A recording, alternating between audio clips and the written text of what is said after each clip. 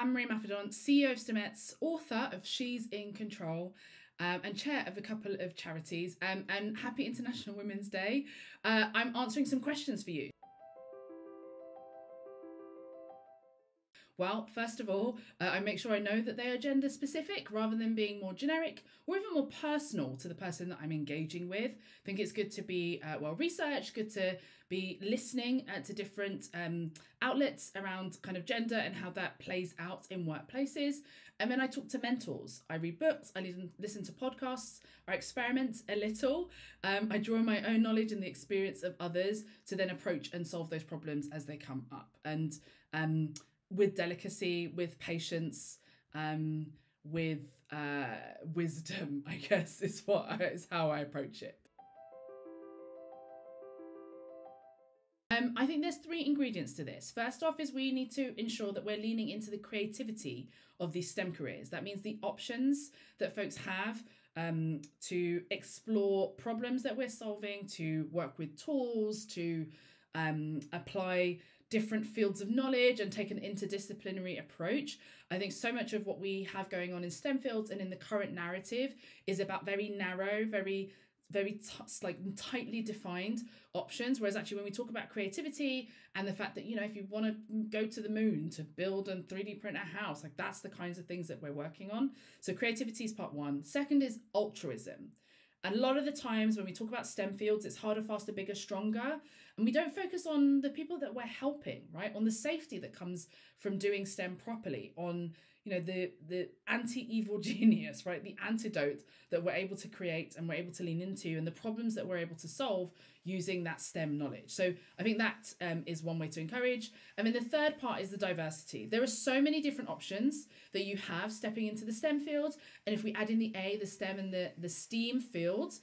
And so it's really, really important for us to talk about the options, the things that don't exist yet that will exist, how quickly this is moving, and the fact that if you go back far enough, app developers didn't exist, but there were people that stood up bowling pins at bowling alleys. And so STEM fields is about creativity, it's about altruism, and it is about diversity. So the qualities I'd say that help progress are those of being able to communicate, those of being able to understand, those of being able to express, but also kind of ask questions to kind of build that expression of others, and those who are able to genuinely collaborate and work together. Like there's nothing that's been built in isolation with someone just doing on their own.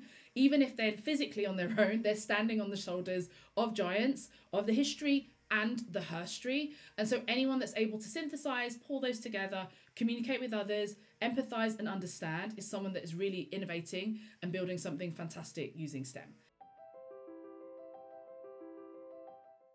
Now, the best piece of advice I've ever received in my STEM career is that people are messy. They're not algorithms or super logical. They are human. And where we do a lot of rational things, not everything is rational and not every experience is rational.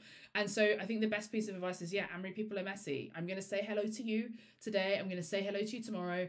And I will get 2 different responses, even though 2 + 2 is 4. For most values of 2 today, and 2 + 2 will be 4 tomorrow.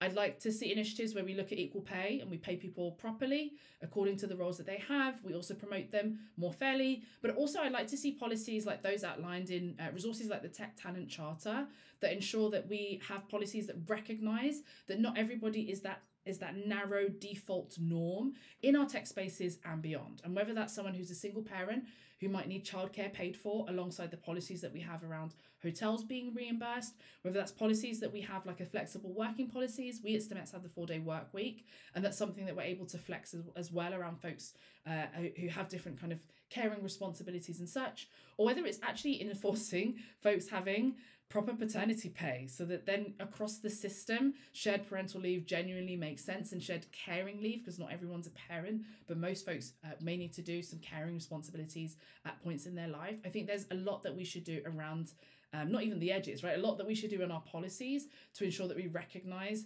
what different experiences and different life scenarios mean, and how those are played out and supported or not by the policies that we've got embedded across our workplaces. So lots there to chew on for this International Women's Day.